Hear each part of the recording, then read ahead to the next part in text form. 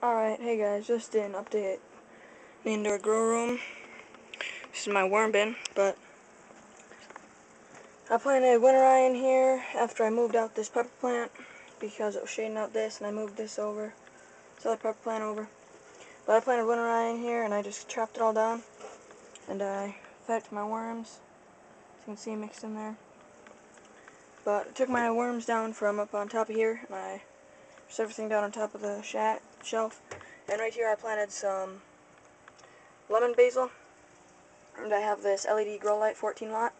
I'll be getting 2 or 3 more of them, putting them over here instead of this fluorescent, because fluorescent is 18 watts. But I have some lamb's quarters that I'm growing. Garlic is doing great. I've got a garlic in this crack key method.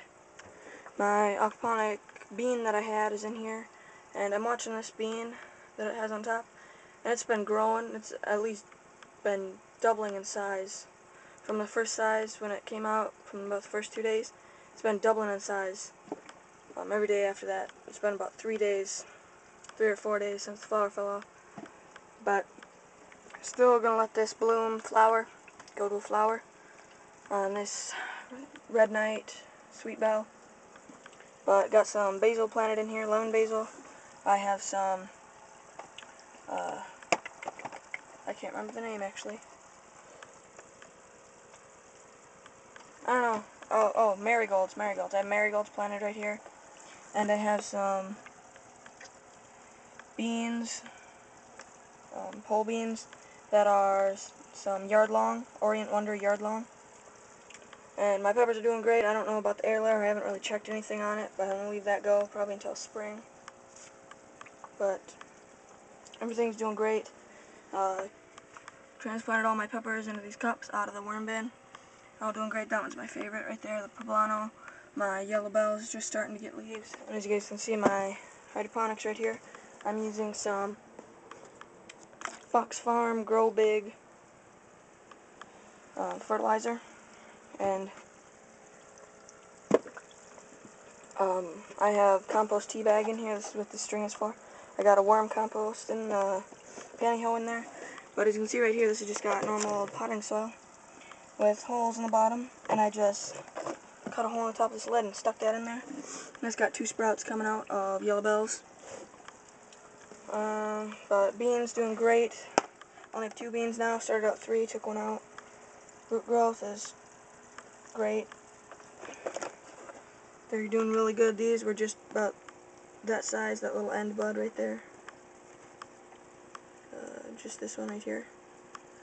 That was the only thing sticking out in between these seed leaves 2 days ago. And they're both doing real good. Both got that. And then this one, yeah, it's bush now. It's getting a nice branch right there. I'm going to let this one go in kind of like a bonsai. It's about 6 months old. But more winter rye right here that I'm just going to try and get some seed from. If not, I'll give that to my worms too. Carrots, not really looking too good. I got potatoes growing. Just stuck them in there. I'm going to throw those into pots. See how they do? I have another one right here. Sorry, I moved my worm bin, so I'm adjusting stuff. This can go back down right here. My garlic. And this potato, I guess I can set down here.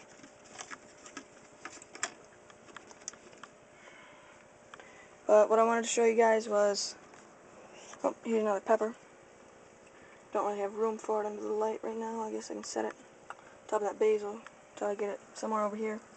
But my worms, it's really anaerobic in here.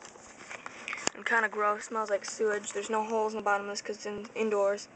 But I should put holes in this and then put it inside another tote so it can drain. But let me grab here.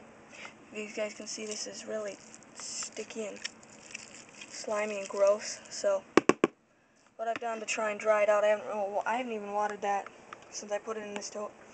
But what I have is this that I just built, and it's PVC, 1/2-inch PVC, with holes all through it.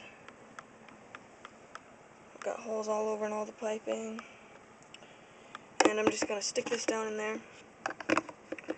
Here, let me take a piece off, actually. I'll just take this end piece off.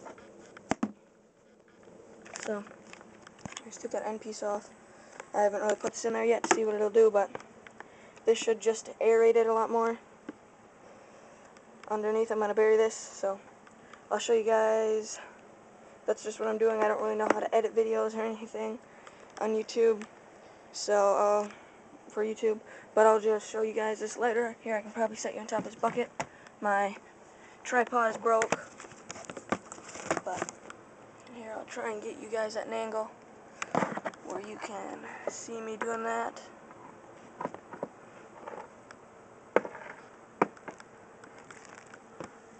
Without having my camera tip into the worm bin. Okay, that's not really gonna work, but I'll give it a try. Give it a try, guys.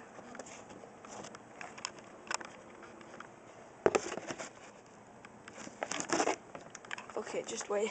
Sorry about the video quality. There's not really much left in my video. I'm just gonna bury that. But let me see if I can get something. Okay. There we go. Now, you guys can just see what I'm doing in here. This is really, really sloppy, gross. But I think I'll put it in like this. So let me dig out this end first.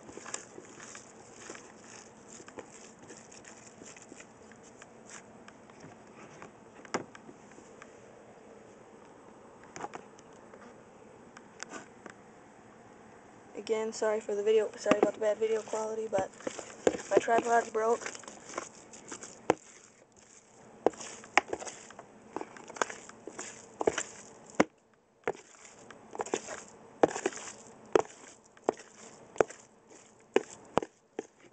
Yeah, and it is February 25th.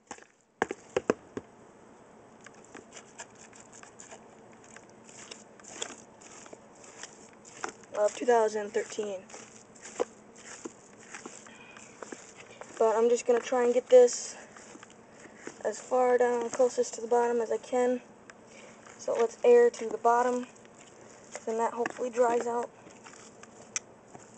But yeah, this is just nasty stuff right here. It smells and it's sticky and just gross.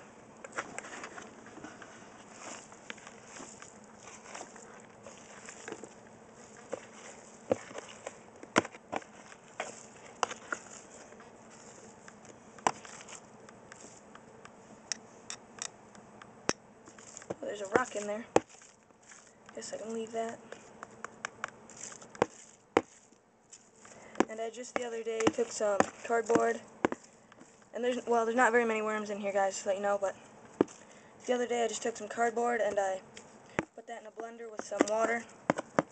I blended that all up and threw that in here. Buried it in here, but oh, no. Okay, that's gross. Let me just show you guys what I'm doing. See, that's buried. Let me take this out of here. That's just nasty. But take that back up, put my screwdriver down. What I'm doing for this is I am taking this, which is kind of like a huge piece of cheesecloth. I'm just going to throw this over top of my bucket. I'll get that secured somehow so no flies or anything get in there or no bugs get in there. But just an update on my grow room, what's going on. I will be getting aquaponics in the bottom of here. We're looking at tanks and pumps. I'm going to have to lower this down, and then I'll be putting a 20-gallon underneath here. And I'll be having this. This will stay here. Probably get a new lid for it and do some net cups. Leave this one though because the root mass is too huge. I'd cut open the pot to get it in there, get the roots in there. But then I will have another tote right here, which will be this will be stay like this, and then this one will be a regular flood and drain grow bed, and then it'll just come out from a pipe in here. It'll drain into this, and then it'll come back down into the tank. So I don't really know how all of it's going to work out yet, but that's what I'm planning on doing, getting aquaponics in there, at least by this summer. But just an update, probably get me more LED lights. I'd recommend them, they work really good. But thanks for watching. Please comment, rate, subscribe. If you like these videos, I'll definitely keep posting them. So Stay tuned.